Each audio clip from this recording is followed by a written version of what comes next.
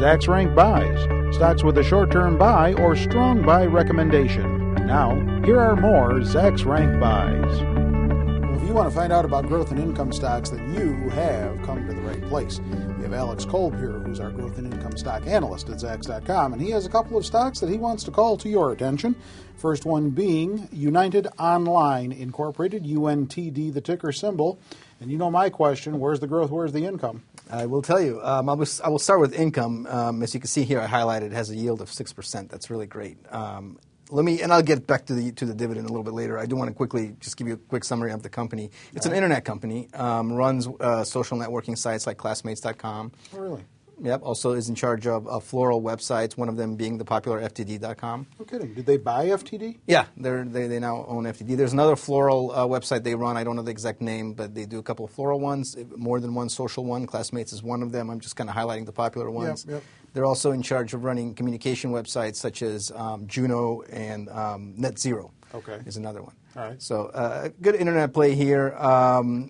Let me just go into the third quarter results, if I can. Actually, I'm sorry, it's the first quarter. Had great earnings, 35 cents per share, topped the consensus estimate by 46%.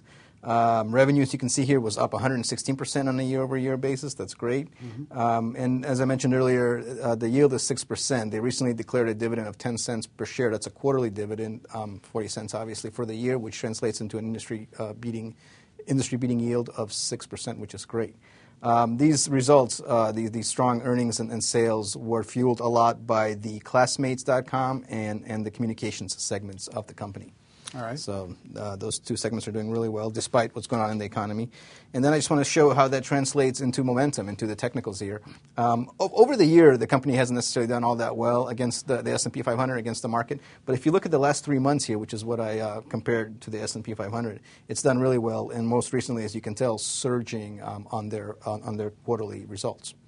Not bad. Kind of terrific play all around. And they're based in California, so they're not that far away from that cutting-edge technology center that exists out there. They're right there in the middle of it, participating. Yeah. All right, next one is J&J Snack Foods Corporation, JJSF, the ticker symbol on the NASDAQ, I believe. Let me guess. That is correct, yes. JJSF on the NASDAQ. You're okay, correct. Yeah. And let me guess they're in the snack food business. They are, yeah. See, I knew it. I'm getting the hang of this thing. Yeah.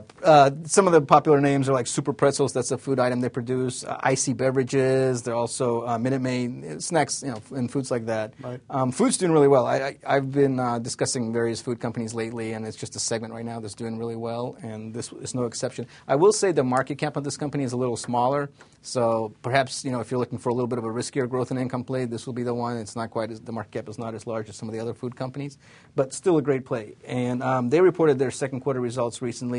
They had a 39 cents, which beat the estimate by 39 cents beat the year prior result, which was 21 cents per share, beat the consensus estimates by 56%. And that translates into higher forecasts from analysts. Analysts have been upbeat, raising forecasts, as you can see on this chart, all across the board for the next couple of quarters and the full year. Right. And this company, Growth and Income, by the way, I may want to add here, it has a 1% yield, an annual dividend of 39 cents, which translates into a 1% yield on the small side, but still beats its industry average. That's all that matters. That is. It is with these companies. If I can also show the chart on this one, over the year, as you can see, it's been outperforming the S&P, doing really well. It's in the positive territory, whereas S&P is still kind of a little negative over the year. And one final thing I might mention on this one, solid fundamentals, such as net profit margin of 5% versus the industry average of 3%.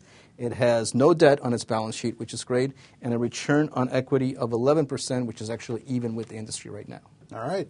Do you own either of these two? I do not. All right. Well, if you want to check out more growth and income stocks that Alex has written about lately, go to Zacks.com's homepage, and in the upper right-hand corner, you know what we always say. That's where all those Zacks rank buys are kept by category. Click on the headline next to the growth and income listing, and it'll take you to the most recent stock that Alex has written about. And at the bottom of that page, you'll find an archive of some others. Maybe valuable information for your investing. With Alex Kolb, I'm Terry Ruffalo.